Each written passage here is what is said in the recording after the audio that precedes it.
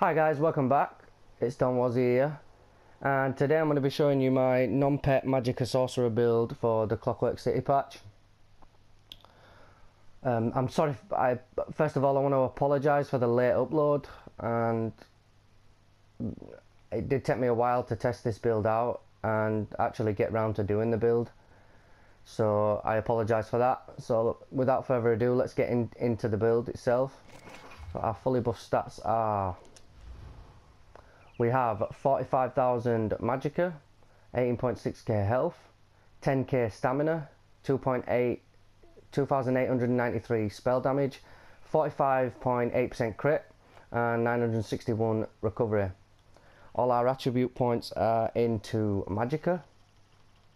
We are a stage 4 vampire, and the boon we are using is the Apprentice.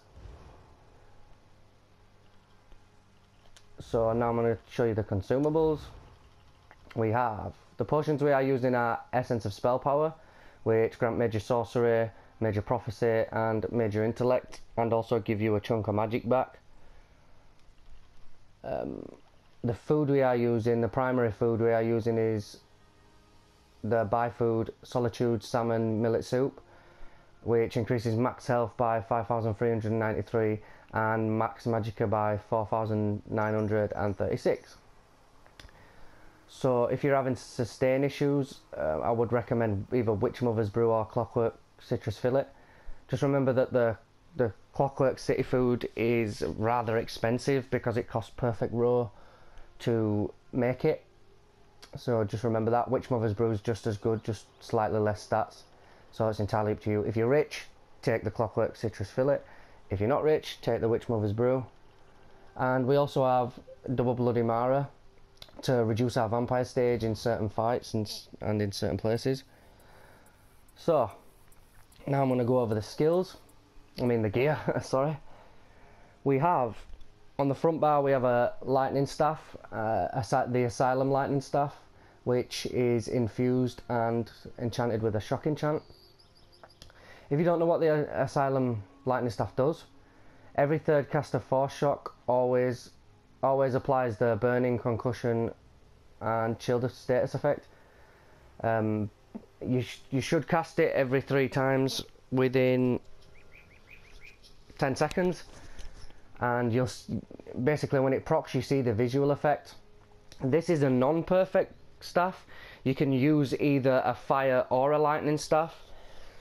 Ideally it would be the perfected staff, which would make the rotation 10 times easier and make your sustain 10 times easier, but with the non-perfected staff it makes your rotation quite difficult because your damage over times do drop off at some points when you need to reapply everything, or you've got a frag and a curse up at the same time. And on the back bar we have a Maelstrom Lightning Staff, which is Nirnhorned with a Berserker enchant. I've seen some people using poisons. Just remember that poisons will do more damage on a test dummy, on a burst fight, but in a long duration fight like trials, the Berserker enchant will come out on top. The monster set we're using is 2-piece Alambris, and the gear, the 5-piece we're using is 5 Necropotents, 5 Netch's Touch, and on the jewelry we have 3-piece Moondancer. Everything's Divines and everything's enchanted with max Magicka. Well, ideally everything will be Divines, but I've got an infused legs. So that's it for the gear. Now I'm going to go over skills. I'm going to brush over these quickly, just to not bore anyone. So we have Crystal Fragments, Crushing Shock, Inner Light, Haunting Curse, Bound Aegis and Shooting Star. This is the front bar, by the way. On the back bar we have Liquid Lightning, Blockade of Storms, Hardened Ward, Mage's Wrath, Bound Aegis and Thunderous Rage. I'm going to quickly brush over passives, so you can skip past this bit. So you want to take the Dark Magic, Daedric Summoning and Stormcalling passives, all the Destruction Staff passives, all the Light Armor, Medium Armor Windwalker passive, Heavy Armor Resolve Constitution and Juggernaut passive. That's if you have enough skill points. In Vampire, you're going to want to take Supernatural Recovery, Undeath and Unnatural Resistance. In Fighters Guild, you're going to want to take Banish the Wicked.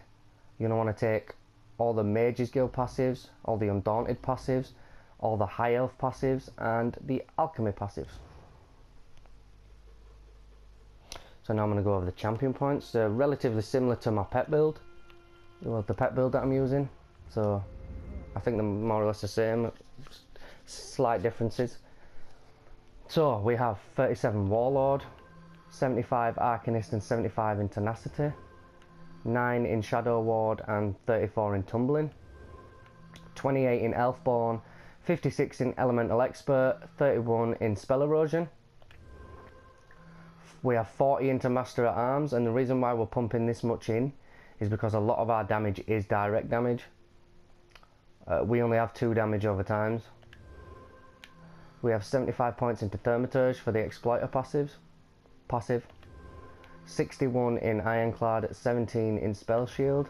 We have 56 in Hardy and Elemental Defender, and 40 in Thick Skinned. And that's it for the champion points. Just remember that these 2 constellations, the red and the green, are entirely up to you. They go on personal preference rather than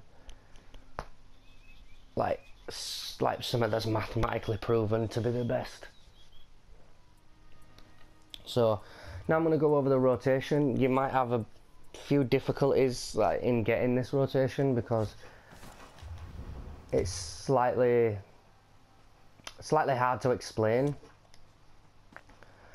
Just remember that your dots are going to fall off at some point, like when you have to do a heavy attack or something like that. That cannot be helped. But in a trial, you're not going to have as much sustain issues because of all the buffs and debuffs that are in there. That like you have Worm and Elemental Drain and shards and orbs, and obviously synergies give you magic back and stuff like that. So just keep that in mind. So I'm going to try explain the rotation as best as possible, but it is kind of hard to explain. It's a very situational rotation. So without heavy attacks, you would pop a potion, obviously, and then use your ultimate, and then light attack, liquid lightning, light attack, blockade, light attack, curse, and then 1, 2, 3. Obviously we didn't get a frag, so we just go back to reapplying, and then always make sure you do 3 force pulses on your front bar, and then just reapply your curse every 2 rotations. So look, I got a frag there. I've got time for a heavy attack, so I can pop that in. Curse don't need reapplying, so I can do 3 again, and then I have enough time for a heavy attack. So you're gonna want a heavy attack when you either don't get a frag procced or your curse is not due to be reapplied. So they're frag, but I still need to do another 2 force pulses, and then bang, heavy attack on the back bar, and then obviously reapply my dots. Curse needs reapplying. I've got an ultimate. Obviously I ain't got the sustain. But that's basically the rotation.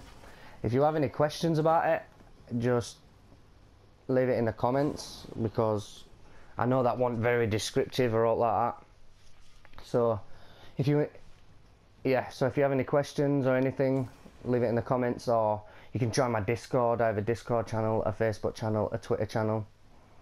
So you join any one of them social media outlets. If you do join Discord, there's not that many people on there, so I could probably easily get back to all your questions if you just want to join me on Discord and drill me about everything you need to know. So anyways, sorry for the late upload, guys, and thank you very much, and I'll see you in the next one. Thanks, guys. Bye.